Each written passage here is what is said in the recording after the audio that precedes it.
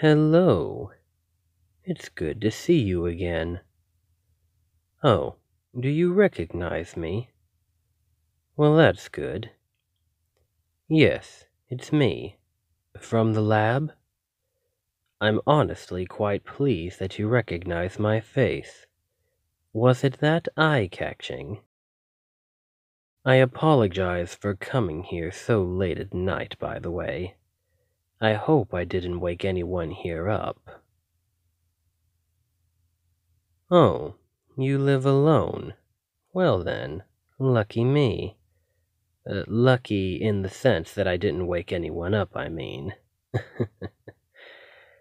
Anyway, I have something important to talk with you. It's about your blood test. The results came in. Now, yes, I know what you're thinking. Usually they just simply mail the results to you. No need to send anyone. But I'm sure you'll see that this is an exception. There was something special, you see, in the results. Oh, don't worry. It's not one of those you have a month left to live sort of scenarios. It's nothing bad. Quite the opposite, in fact. Your blood is amazing. The talk about it might take a while, so maybe we should have a seat? Oh, thank you. I'd love to come in. Now, I'll try to make this as quick as possible. I'm sure you don't want me to keep you up all night, right? But anyway, about your blood test. As I was saying, the results came in. And like I said, nothing bad.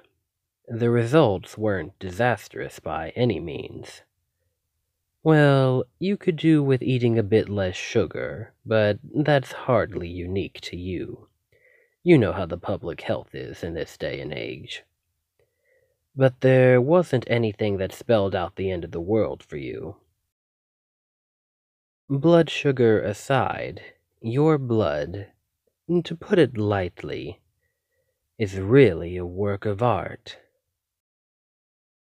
Now, to explain just what I mean, I'm going to have to give you a little background information.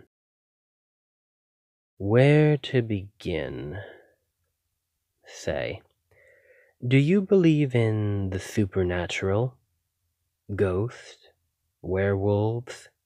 Vampires? That sort of thing? I'd imagine you're not much of a believer. Sorry, I know it's a weird question. Especially coming from someone who works in a lab. I mean, you'd think I'd be such a scientifically minded person given my work. I don't actually know about ghosts and werewolves, to be frank. But why don't you go give that mirror a good look and tell me what you see? Or rather, don't see in this case. Yes, that's right. It's not a trick of the light. My reflection really is nowhere to be seen in that mirror. And it's not some illusion either. You know how it goes, right? The whole vampires don't have reflections thing. So, and I know this might be hard to believe, but what I'm saying is, I'm a vampire.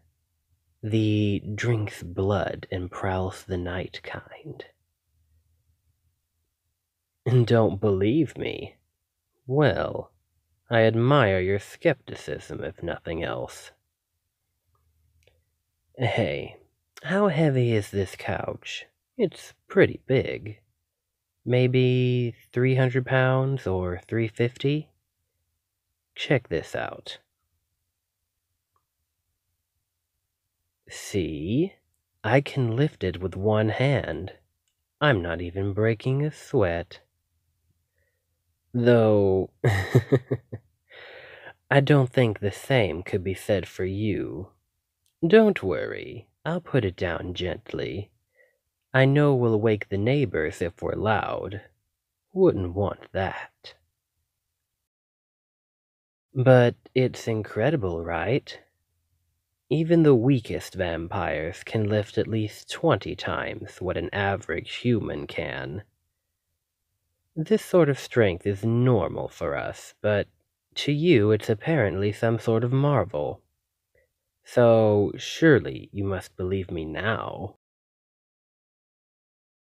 Though, to tell you the truth, at this point it doesn't really matter. It never mattered. I don't care if you believe me or not. It doesn't change anything. Because I'm going to have you either way. You see, you're a marvel too. And it's actually quite embarrassing to admit it, but I need you. You know how I was saying your blood is special? Well, I should be a bit more specific. It's special to me. Well, not just me. It's very special to a certain group of vampires, but I'm one of them. It's so special that I was working at that lab, putting in so many hours analyzing blood all the time, just so I could find someone with blood like yours. You look a little lost. Let me tell you a bit about my medical history. You see, I have a certain medical condition. I'm sure you haven't heard of it because it only affects vampires. It's called hemocalcea. I got it, well, the symptoms appeared about a month ago. Now what that means is, I basically can't drink or make use of the vast majority of different types of blood. Though vast majority is a bit of an understatement here. To get the point across, I don't mean just blood types like type A or B or AB. If it was just that, then at the worst I'd have 1% of the human population I could feast on. It's a lot worse than that for me. The type of blood that I can actually digest is so rare, it basically doesn't exist. At least, that's what I assumed until I saw yours. Hemocalcea leaves the victim with very strict requirements for what type of blood they can drink. But yours, oh, it's perfect. Better than perfect. There isn't a single drop of blood anywhere more perfect than yours. The acidity level, the ratio of white blood cells, the oxygen saturation. Everything is just so to weave the masterpiece that is your blood. Every last detail, absolutely flawless. I'm salivating just thinking about it. Finally, blood I can actually drink. You have no idea how starved I've been. I just can't contain myself. In fact, let me just get a little closer and... Wow. Putting my hand on your heart like this, feeling it pump all that succulent blood. It's intoxicating. Well, your clothes are a bit in the way of me feeling your heart, but the point still stands. I haven't had anything in a month. But now, after all this time, I have in front of me what must be the only person who can sate me, and I'm going to have a sip.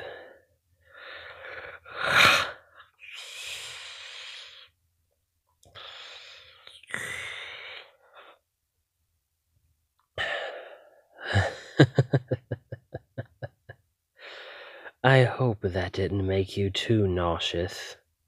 Bear with it, it'll pass. But you know, finally having some blood after all this time, it's like finding water after being stranded in the desert.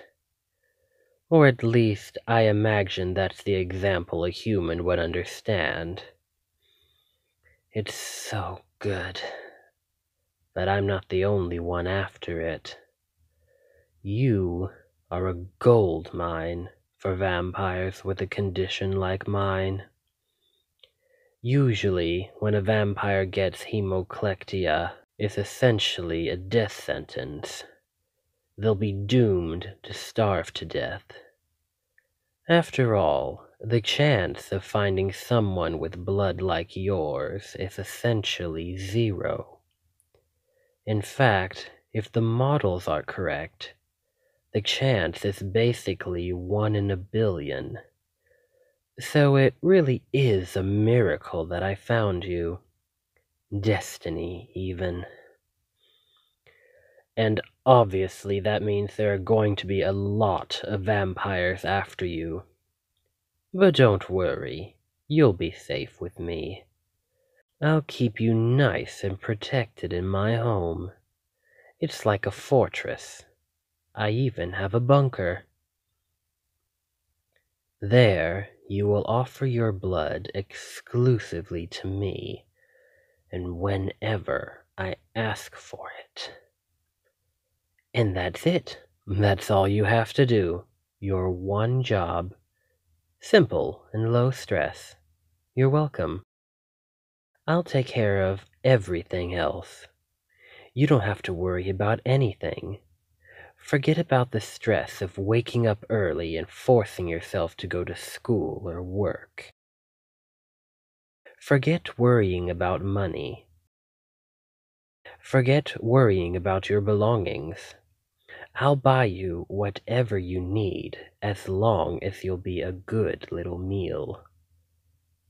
Looking around, I notice you seem to have a bunch of useless stuff around here.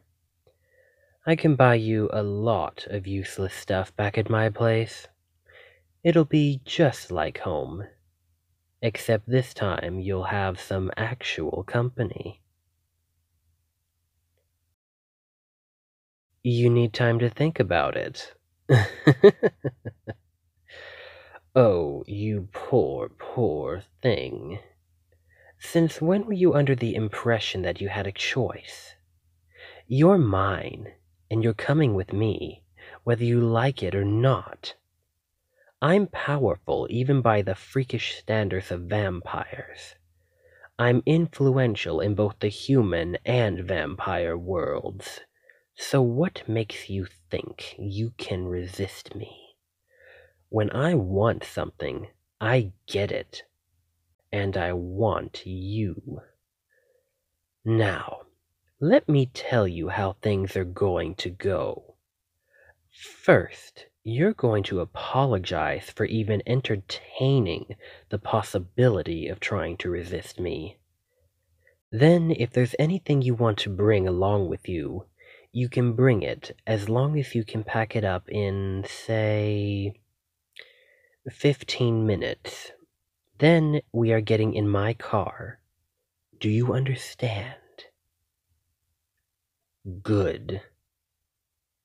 Apology accepted. Now come on. Your 15 minutes just started.